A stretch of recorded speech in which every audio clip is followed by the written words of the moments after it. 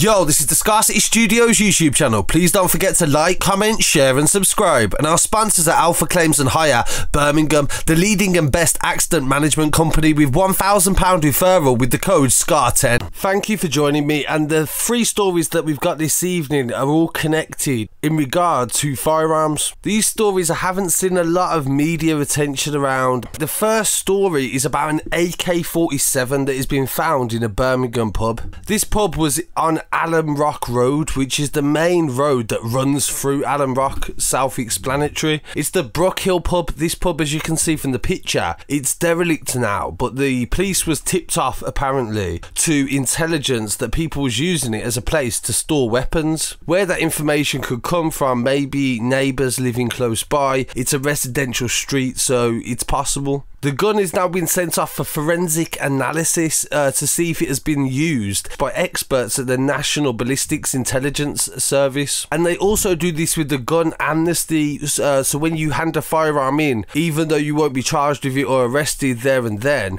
they will run it off for analysis to make sure it hasn't been used in any other crimes. The detective in charge of the case, Simon Graham from the Birmingham Organised Crime Team, said, "This is a really significant recovery of a deadly weapon that has no place on the streets. It's really rare to find a firearm like this in the West Midlands, but we've been able to take it out of circulation. This just goes to show the extent of the weaponry which is on the streets on standby waiting for the right time." Alum Rock, I've covered it several times over the time I've been doing this. I also covered the chip shop shooting where 4 young men were jailed for shooting a Colt revolver through the window of a chip shop where people were queuing up. This was part of a bit of a tit for tat gang war, the police said at the time. So I'll leave a link in the description for that story there about Alum Rock, and I'll definitely keep you updated to see if that gun does come back to any shootings in connection with it. That'll be interesting to find out. The next story is about a man that tried to smuggle 60 firearms into the country in his car. It's an Irishman. His name is Robert Goff, and he was 37 years old, and he was stopped on the 2nd of August, this was, by Border Force at the port of Dover en route from Calais. So he was coming from France and he was going to be getting off in the UK. Robert left the UK through Dover several days earlier. He told officers he was returning from Europe, just a simple driving around sightseeing tour. The initial search of the car, the Volkswagen Passat, recovered a Turkish manufactured Scarcity blank firing handgun with its barrel converted to fire live ammunition. This is a very common practice that we see a lot nowadays, where they get firearms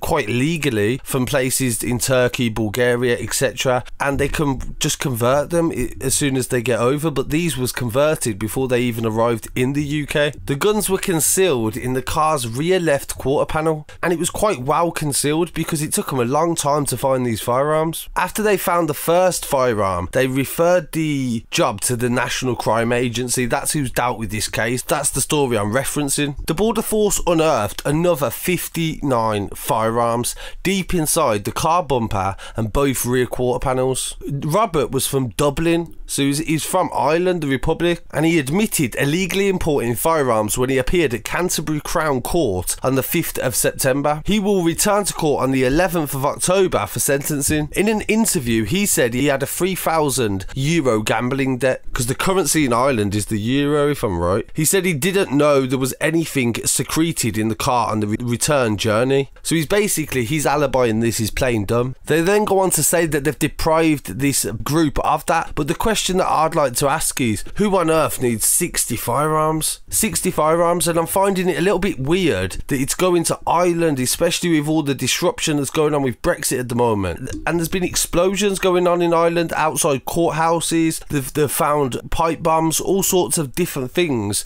that could reflect that maybe some political stuff is going on in Ireland. Doesn't mean this is connected to it, but it is a very strange case, and it also shows the variety of people that are involved in gun crime and also smuggling guns into the country, because every single day, the 18th of September, this case happened in Merseyside. 56 guns were recovered by international firearms operation that involved, and 13 suspects were arrested. They also found 80 keys of heroin. It was a joint operation by the National Crime Agency again and Bulgarian law enforcement. 2 packages destined for Merseyside were intercepted and contained 14 firearms. firearms, 8 silencers and 691 rounds of ammunition. 9 suspects were arrested in Birkenhead and Wirral in Merseyside by NCA and Merseyside police officers on Monday, with 3 additional firearms and a significant amount of ammunition recovered. In coordinated strikes, Bulgarian law enforcement arrested 4 suspects, including a UK national. They seized 39 handguns,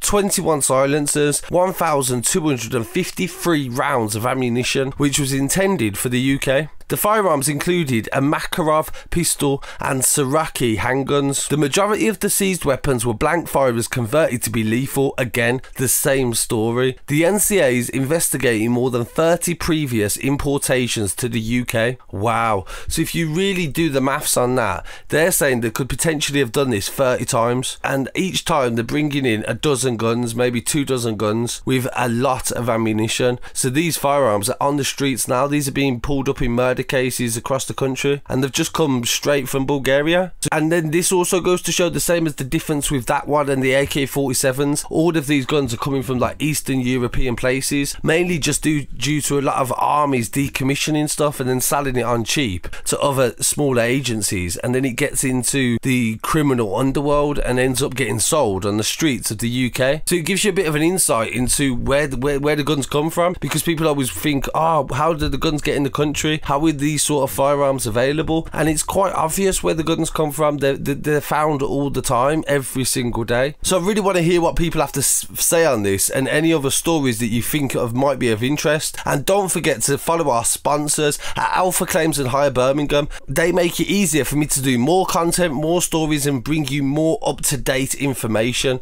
So please go and give them a follow, and we've got competitions coming up very, very soon.